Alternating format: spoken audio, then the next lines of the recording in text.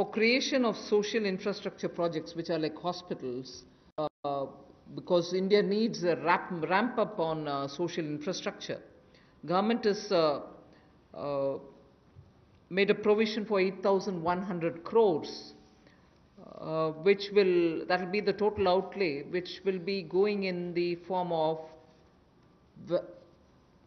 viability gap funding.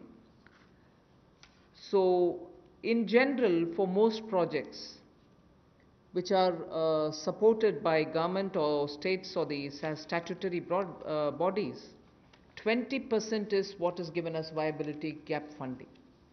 But in this case of social infrastructure, government has decided to give 30% viability gap funding. So the quantum is increased from 20 to 30%.